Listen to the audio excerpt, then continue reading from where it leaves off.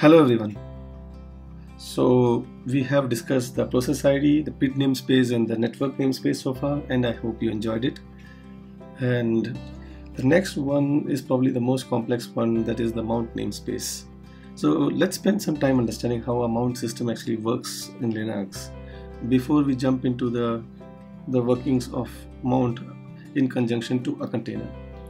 So the mount namespace, the way in which it works is there might be multiple mounts that the kernel launches at the beginning of the system, mount points that the kernel launches at the beginning of the system start, and all of them are started in something called a private mode. So as you can see here, when the system starts, there are multiple mount points here, and some of this might have been created by the system admin, some of them might have been created by the shell. So let's forget about all those things for the time being.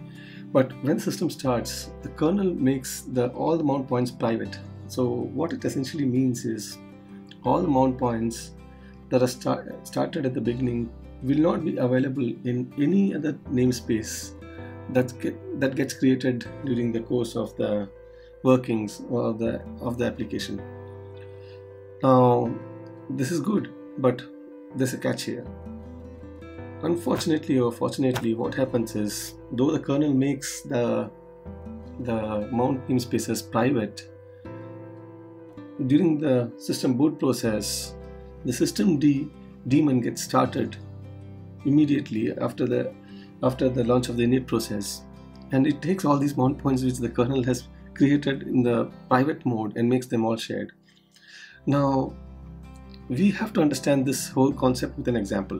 So let's look at a C program, simple C program, where I'll take all the mount points and I'll show that the system launches with all the kernel's mount points, and when we spin off a child process, we can see that the entire set of mount point available within the parent is available in the child process as well, irrespective of the fact that the child is in a new namespace.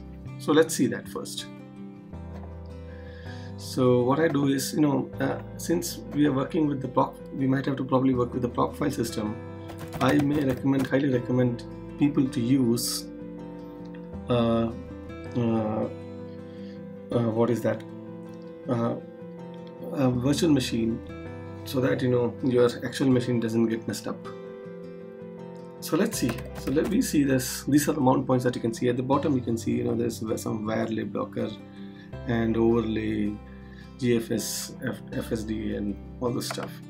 Now I have written a program here. So let's go to the program. So the program name is mount shared. Now let's quickly have a look at what this program is actually doing.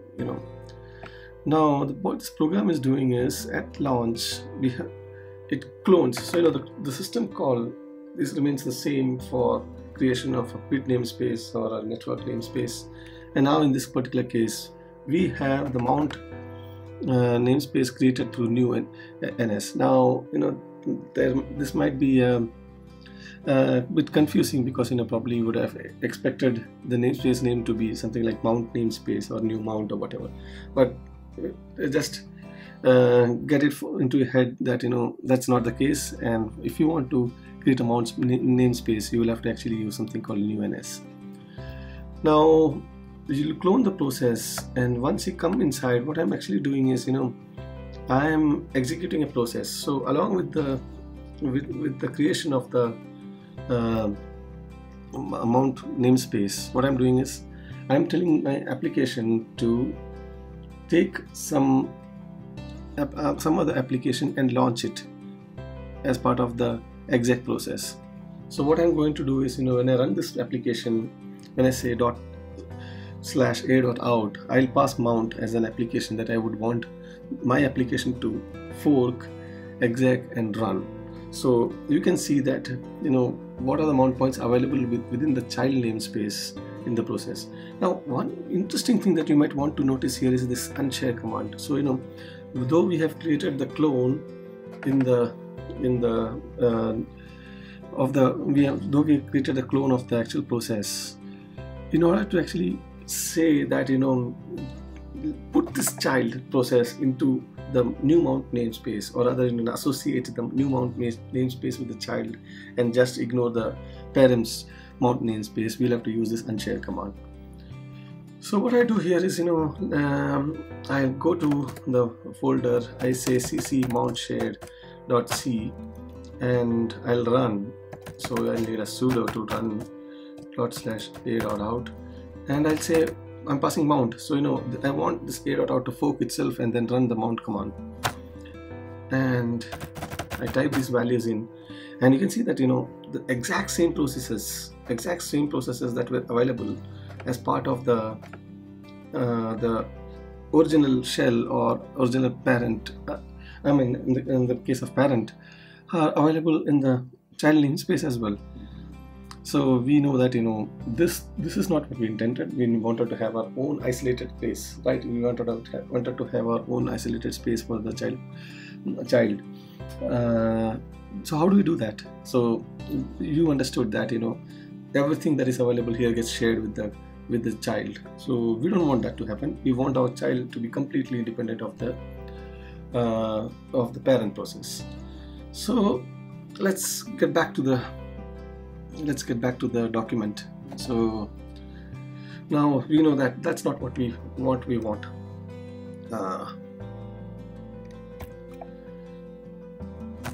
So as you can see here, the parent process starts with these namespaces /home/mnt first /home/mnt first. When the clone actually happens, all the mounts are copied as it is from the parent into the clone, or rather are shared. I'll not say it's a copy, but it gets shared between both the child process and the parent process, and that's something which we do not want. There's some issue here. Now we know that when the parent gets started, the parent process gets started, the child inherits all the mount points from there, and we unshare the child namespace, which essentially means that now the child process is independent of the parent process. And when the new mount gets created, what we can see is, since the child is independent of the parent, we have added a new mount point here called third, and that third mount point is independent of the parent process. So this is what we actually want to happen. And how do we achieve that? So that's one of the questions that we may have to ask. So let's go back to the previous code, and let me show you how you actually do that. So in order to do that in Linux, what we have to do is, before making the unshare call to the new namespace, what we have to tell is, make my root, the child's root, private, and do it recursively. So this is essentially what we are doing here. So as you can see here, what we are doing is the clone happens. So child has been cloned, and the process that we want to run as part of this cloning process, once the child gets cloned, is entered, and then there we are actually making the root file system of this child private, and we are doing it recursively. Now this essentially means that now my child, all the mount points within my child, starting with the root, will all be private. That will not be visible in the parent process namespace. And we unshare the namespace, which essentially means that now we have linked attached the child with the new mount namespace. And just to justify, or just to demonstrate what we actually done, I have created a private namespace. I kind of unmount the proc namespace using none, and then relaunch a new proc namespace for the child. And then also I create a dev.pts namespace for the child. One point that I want you to be wary of is interesting is this ms_mgc_val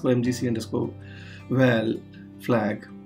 So this is essential because so we are actually creating a new mount point called dev.pts. So it's a device file as we understand it, right? Everything is in that /dev folder is a device file, so we don't expect any processes to be exec from there. So that's what we are doing here. We don't want any process to be exec here, and we are also saying that if there is any UID or GID flags set along with this process, we don't honor that. So we don't honor the one that is coming from the parent to the child. Rather, we'll rely on whatever is available on the child.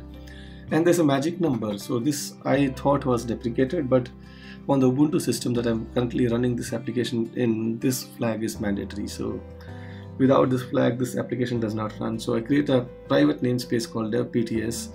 So this is private to the child, right? It will not be visible in the parent.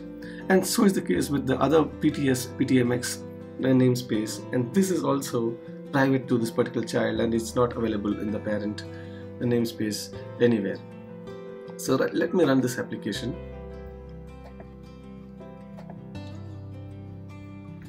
So let me compile cc mount.c,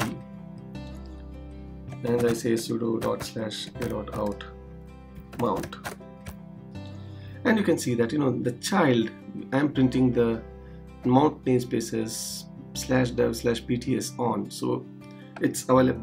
It's something that is available in the child. Let us go and see if it is available in the parent as well.